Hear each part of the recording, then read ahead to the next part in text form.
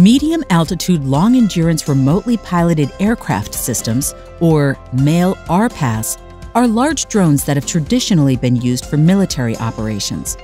But these versatile drones can also be used for a number of civilian applications, such as search and rescue.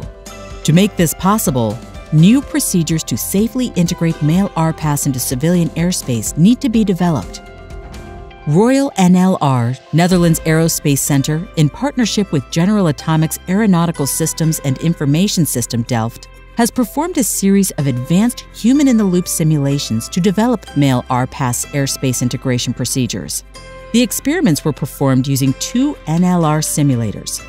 The NLR ATM Research Simulator, or NARSIM, which simulates air traffic and provides working positions for air traffic controllers and pilots, and the NLR Multi-UAS Supervision Testbed, or MUST, which functions as the RPAS simulator.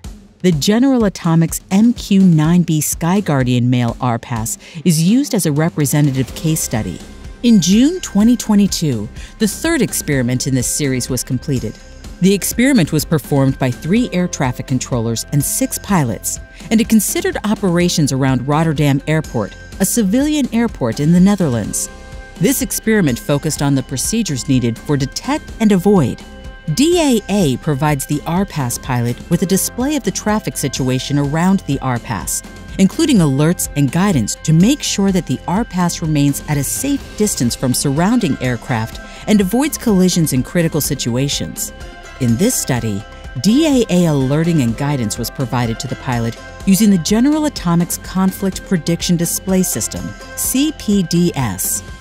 The experiment tested carefully selected conflict scenarios with other air traffic, which would force the RPAS to change course to maintain safety. The results indicated that DAA improves airspace safety and that pilots and air traffic controllers become quickly accustomed to operations with DAA. Detailed results will be fed back to standardization bodies on both sides of the Atlantic to accelerate the integration of MALE RPAS into civilian airspace.